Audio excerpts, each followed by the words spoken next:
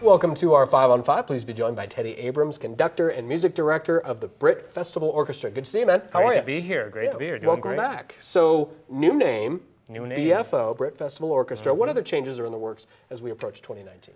Well, we're just kind of updating our look to really match the energy and the enthusiasm, the excitement that we believe the orchestra is all about here. And when people think of orchestras, we don't want them to think of something that's just for a small number of people or for people that already like that music. An orchestra is for everyone. And the way we've been putting on concerts and dreaming up programs is all about being inclusive. It's about playing music from the past that's great, but it's also about commissions and projects and things that kind of blow your mind. So we want our look and feel to be new and to showcase that kind of energy. So we've also been thinking about the format of the Britt Festival Orchestra's season and what do we do to walk the orchestra into the 21st century and beyond.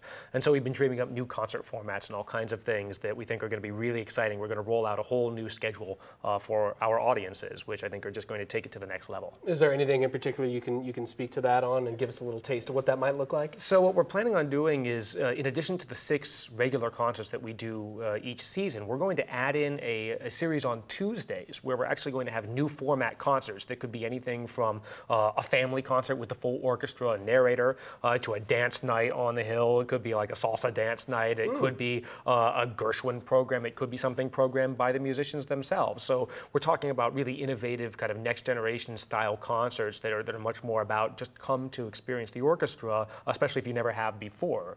Very cheap ticket prices and everything that makes it completely accessible and available.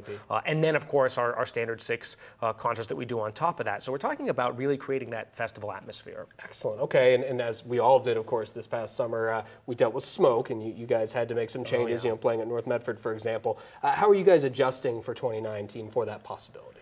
Well, but right now, what we're really trying to do is focus as a community on how we address the smoke and the fires. And of course, we have to have contingencies. So if we have to move back to the high school, which we are so grateful to have access to that auditorium, we will do that. But the plan is to be up on that hill.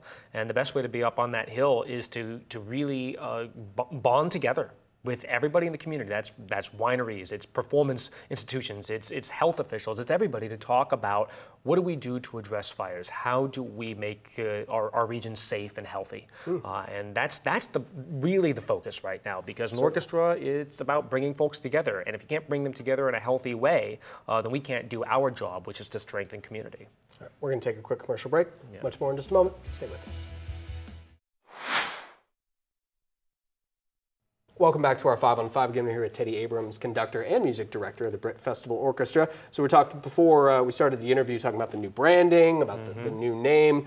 You recently re-upped on your contract, correct? 5 more years. Congratulations. Glad to hear it. Thank you. So what does that commitment allow the team, the organization to do moving forward?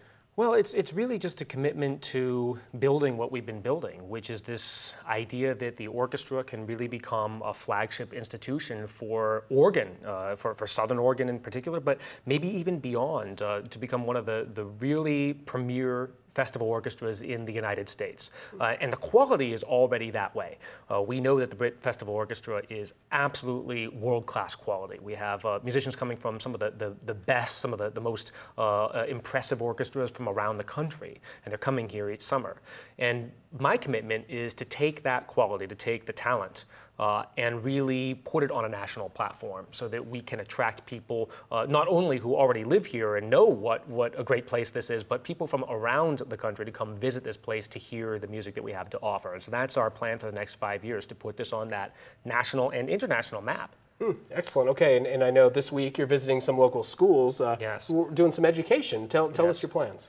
We're going to pretty much all the schools, Grants Pass, Ashland High, North and South Medford. I love visiting the schools here because this is the opportunity to ensure that music has a healthy future.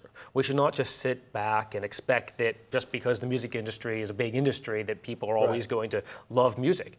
We have to be on the ground. It's really boots on the ground, making sure that we as professional musicians give back as much as we possibly can. And so if that means inspiring folks folks in schools or wherever you find them, then that's exactly what we have to do. And so I love connecting with not just our future audiences, but they're also our future orchestra members. Yeah, and I don't normally tip stories, when we're on TV, but we're definitely going to be there with you Oh, great. the next couple of days. Look forward to it. Fun. Good to see you. Thank you. Thanks so much. All right, stay with us. We'll be right back.